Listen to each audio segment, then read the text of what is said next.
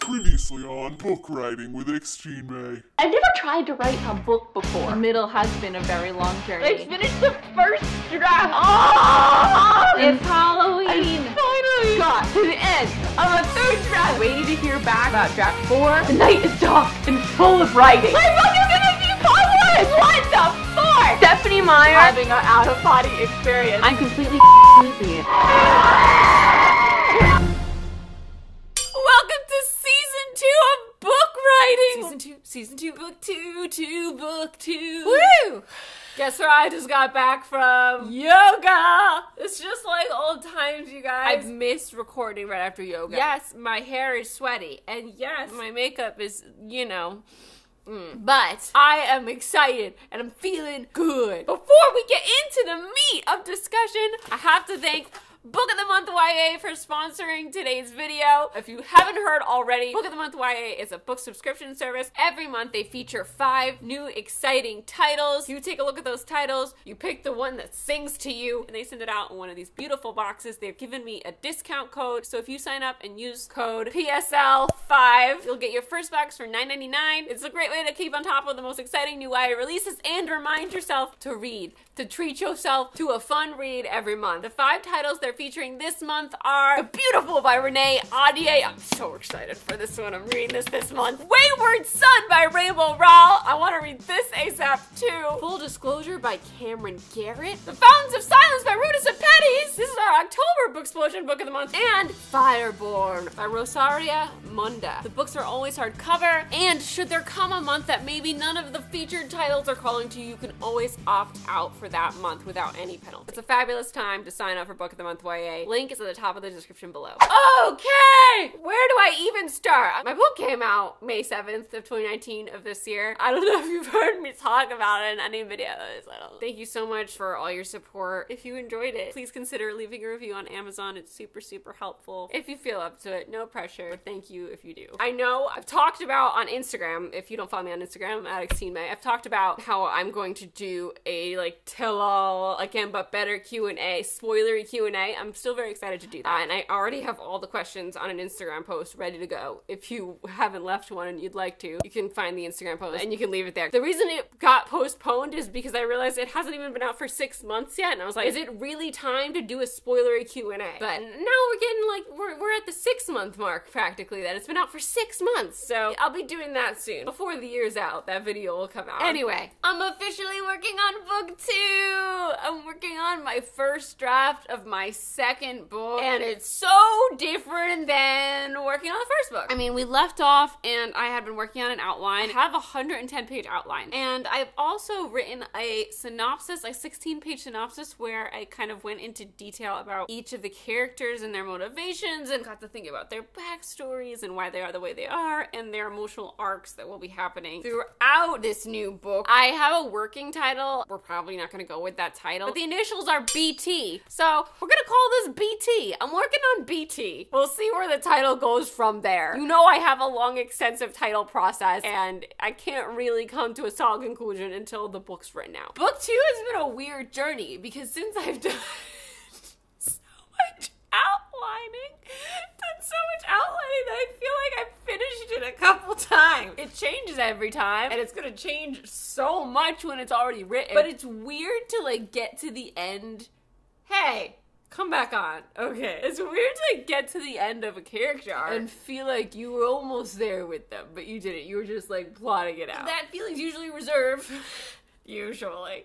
Just for me. It's usually been reserved for when I get the pleasure of getting to the end of the book. I've never gotten to the end of a second book before in full writing, and I have no idea what the word count for this book is gonna be. No idea. I have no idea. I'm hoping around 100K, around the same as Again But Better. I'm thinking probably it will be around 100K. But now that I plotted it, so it shouldn't go on forever like Again But Better did in the first stages. But who knows? Who knows? And that mystery, I'm trying not to let it get to me. It does get to me, but I'm trying not to let it You can't control me. I control my own destiny. A good thing to have now are goals, right? I have a hard deadline for the first draft of book 2, May 1st. But before that deadline, I need to at least do 2 drafts. At least. Like, if I can do more, I'm gonna do as many as I can. Right now, it's the end of September. It's the last day of September, and I have about 19,000 words. And all of these words were words that I had already written down. Like, I vomited these when I was trying to put together an outline, because I couldn't put together an outline without vomiting some words, and then I went back to the outline because I was like, okay, I have an idea how this looks. And I've been having trouble making these words better as I go through the first draft. Because you know why? I haven't written anything else. I've written the outline, but I haven't written anything else in terms of like this story and been with these characters. Can you stop?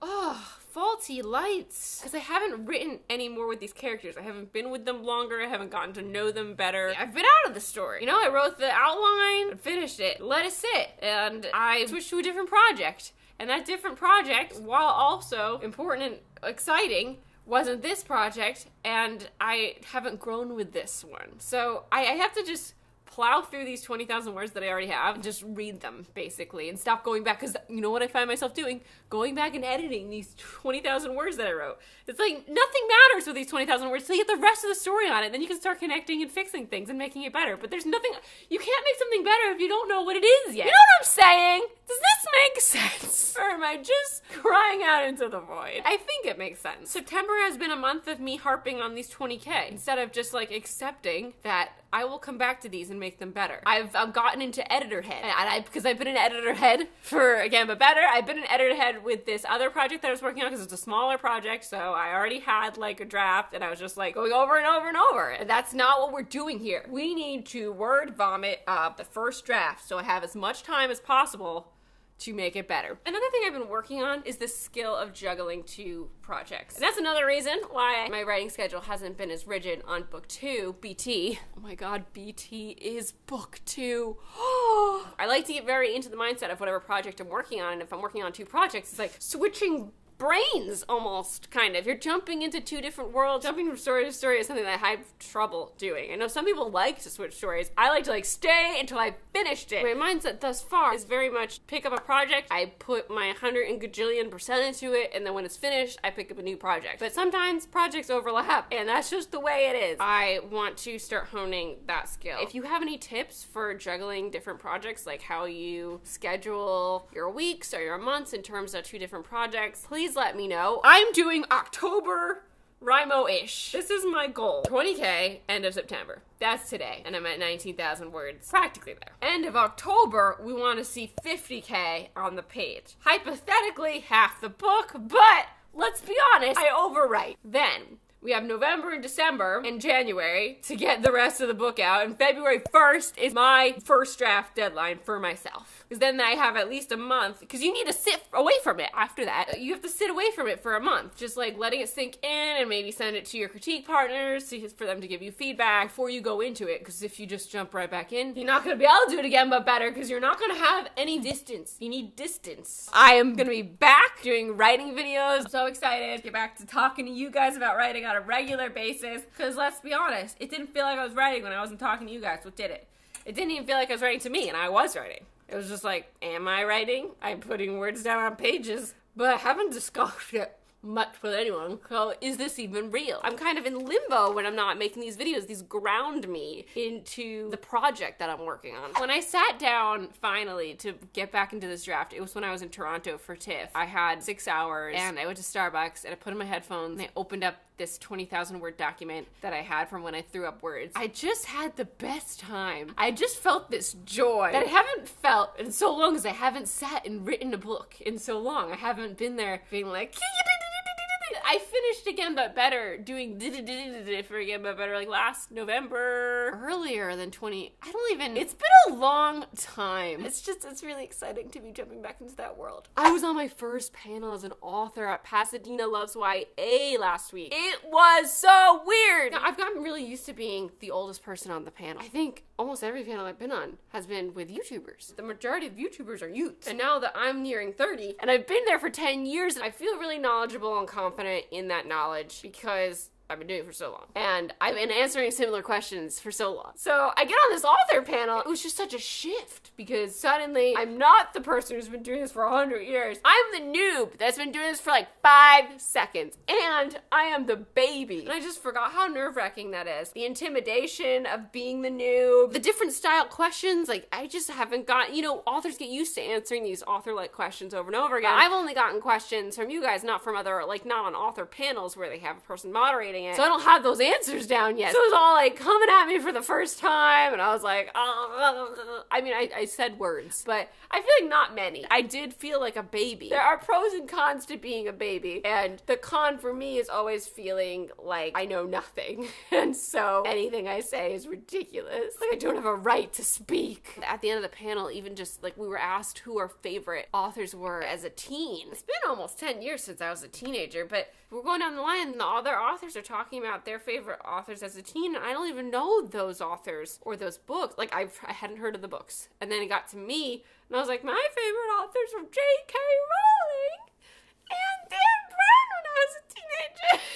You guys didn't like J.K. Rowling? And they're like, that's because you were really young. And I was like, how? What do you mean I'm really young? Yes, I'm young in terms of life, but really young, just 29 just doesn't feel really young anymore. It just doesn't. Because I live in this world of social media where everyone is 20. It was just so different. I feel like I have my foot in 2 worlds now. One where I'm a youth and one where I'm an ancient. And it's so strange. I'm working on ab merch, you guys. Ab, again, but better. That's what ab is slang for. If you still haven't, if I've been saying ab and you don't know, it's again, but better, which is my book one. And I'm just so excited because I've been wanting to forever. I know what I wanted to do since I wrote the book. I was like, I want to do a t-shirt with this on it. But I'm going to try to do like some different styles of stuff. And a song I've been listening to get into the zone every single time for the last couple weeks is Dancing With Myself by the Donnas. It just pumps me up.